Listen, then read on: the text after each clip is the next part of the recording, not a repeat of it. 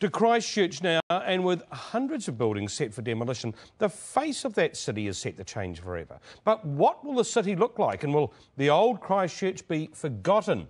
Well, one leading technology expert says he's found the solution using cutting-edge technology. Kim Vanell with this.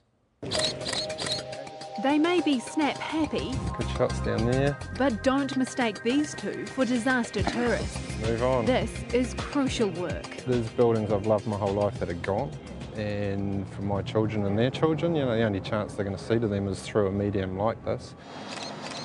Architect Jason Mill is mapping every inch of the city, although not how you'd expect. We're taking HDR panoramas around the city, so similar to Google Street View, but sort of a poor man's street view. The photos then taken here to Jason's earthquake-proof bunker. Every thumbtack is a position of the photos. Each and every photo converting a building to a 3D image. So I set up the points of perspective that we can take off the photo, and that allows me to line the photo, and then I can use any texture we can see in that image. I can then apply to the surface. So how important do you think this technology will be in giving a new vision for Christchurch? You know, rather than just fixing, there's an opportunity to fully recreate what we're doing. And there's a mindset change. It's a lot of people talking they won't go back into high buildings. So it's actually a real impetus to look afresh at how we use space. And space is what this city will have plenty of. Latest estimates put 350 central city buildings in need of demolition.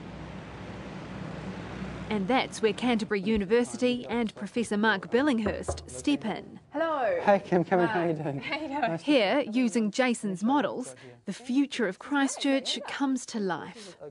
So you can fly through the model and you can feel like you're standing in the city and seeing all the buildings around you.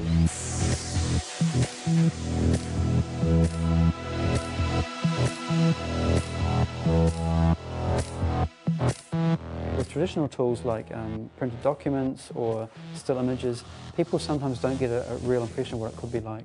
And with this system, we can show buildings what it's like in life size. It's called immersive visualization.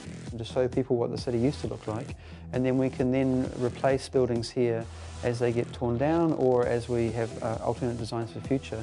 It's just one of the ways Mark is giving the power back to the people of Canterbury. And people can say, look at option A, well, I quite like that one, and write some comments down. And an eyesight or something like that could capture all that data and use it as a way of providing great community engagement. But it's on the streets of Christchurch the technology becomes truly impressive. Well, what are we doing here? Sure, great. So this is the Earthquake AR software, and this runs on a normal Android mobile phone. When I hold the phone up like this, I can see a live camera view coming from the camera on the phone, but then using the GPS and the compass on the phone, we can overlay virtual models into the real world. Gaping holes where proud buildings once stood, transformed. In front of me, of course, is where the St Elmo's Courts building was, but now there's just an empty site. When I look through here, as you can see, I can see a 3D model of the building as it used to be. St Elmo Courts has been on this corner for more than 80 years. Now, using augmented reality technology, her glory is relived and reimagined. And when we drag on the timeline here, you can go back and forward in time. So we can drag back to the left and we can see what the building looked like 50 years ago. We can drag it forward a little bit. We can see what it was like the day before the quake. And then we can go forward in time and we could see what it could be like in the future. The plan to make models from architects' impressions for every demolished building, then give the software away for free.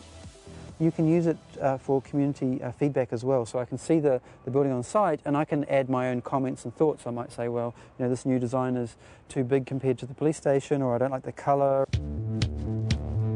This team, certain Cantabrians, sick of hearing their city called shattered, will find a way forward. It's just going to completely change the face of the city. We've been through the red zone, there's areas that are completely wiped out, but it's a clean canvas for something new, something exciting.